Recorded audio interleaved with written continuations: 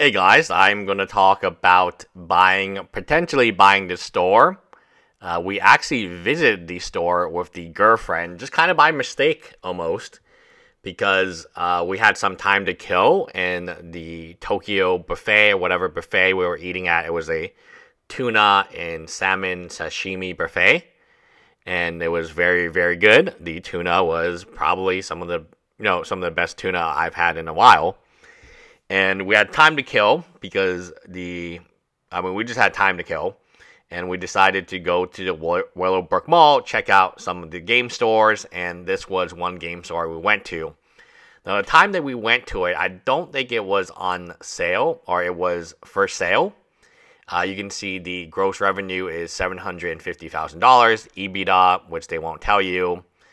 The inventory is $95,000, $8,000 per month rent, which is really, really high in that area. And the lease expires until 2025. So when you do buy the store, you also inherit the lease. It has 5 employees. It's basically, Willowbrook Mall, right? And it's a really interesting place. The mall is not located in that much of a high-end place. I would say Willowbrook Mall does get decent traffic, but it's not very high-end customers, right? So Humble's right there. That's where I live. And it might be worth me buying too. Like, I am definitely at $225,000. It's way too much money. I don't even think with the liability. Remember, when you take it over, you're taking over a year and a half plus of lease as well at $8,000. $8,000 for lease is very high. It's $96,000 off the top. And again, I don't think the revenue is that high. And then when you calculate 5 employees in, maybe at best, you can see that there's a lot of empty space. That's why we went there. We're kind of shocked how much, empty space there was in this location where they don't have the merchandise. They only have $95,000 of inventory retail. That's definitely a retail price. And I don't know how that makes any sense, because even if they sell through their retail, they would have to sell their inventory almost every month to hit the $775,000 gross revenue figure, which, again, I don't think that's true for the location. So we did study it. They sell DVDs, old video games, figures. It's basically your local shop. The reason that I'm so interested in this particular shop is the space. It's huge. It's a massive store front. It's 3,500 square feet. 3,500 square feet. And if you wanted to have Magic the Gathering tournaments, if you wanted to have Yu-Gi-Oh tournaments, if you wanted to have all this stuff, it would be amazing. So the sales floor is 3,000 square feet. And the other 500 square feet is storage, a break area, restroom, and a repair area. It was opened a year ago, and it's on a permanent lease. It has another location inside the Woodlands Mall, which is much better location in my opinion. That one is not for sale yet, but that one may come up to sale. It looks like the owner is trying to get out. But I thought this would be a great location, actually, because of the square footage. 225,000. They're basically just, if their FFE is 95,000 and their inventory is 95,000, there's about 200 right there. They're basically saying, hey, take the store, take the inventory, take everything, and we're going to just get out of the business, which is probably not a good indicator. Again, the gross revenue, I gotta imagine it cannot be that high, right? I just cannot. But the space is very interesting. Like, you could have gameplay at the space since it's in the mall. It's in a safer location, right? You could have game space. I think it's kind of near the Apple. We were actually checking out the Apple in the Lego store. The Lego store has absolutely no Legos in it.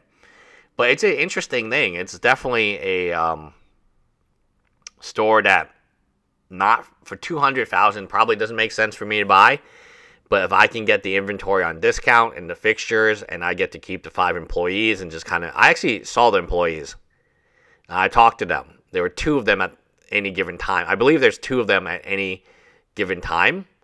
And they had like redesigned it recently. I think their main thing is they fix video games. I definitely want to be into that. Maybe they're employees. I will give them a call on Monday to learn more about them. But yeah, it'd be nice to get a store again. I do have a little bit extra money coming in. Right now, I think it's maybe you don't even buy the store. You just buy the store for the storefront, and then you redesign the whole thing. The storefront is very massive. And I don't know if you can sell this stuff at profits that make sense. When I was there with my girlfriend, no one was there. It was totally empty, and it was at a, it should have been a pretty busy time. I think it was like a Saturday night or something. Maybe they closed early. Yeah, I think it was like a Saturday. Yeah, it couldn't have been Sunday. We don't go out to eat on Sundays.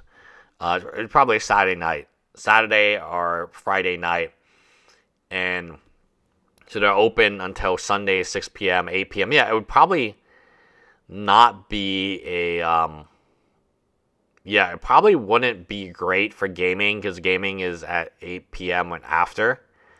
But it might be good for, like, Pokemon, not Magic the Gathering gaming, but, like, early gaming, Yu-Gi-Oh! I think the mall hours does kind of hurt it. Now I'm looking at it.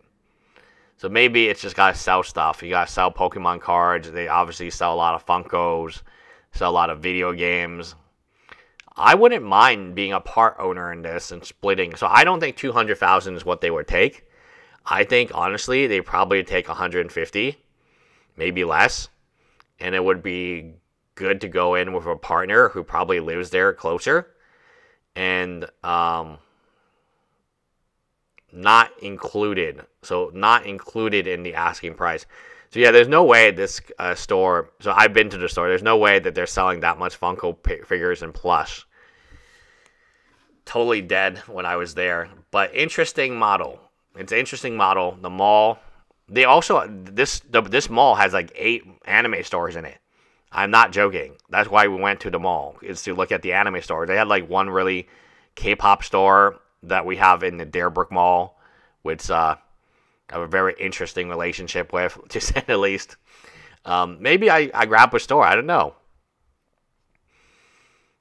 It's retail is kind of dead, but live streaming and stuff. Maybe you just grab the store and you live stream it like Jeff Wilson does. I don't know. It's interesting. Interesting. The price is interesting to me. I think, and I don't even want the inventory, honestly. I have much better inventory in my storage than this. But the location is certainly attractive, given just the massive storefront.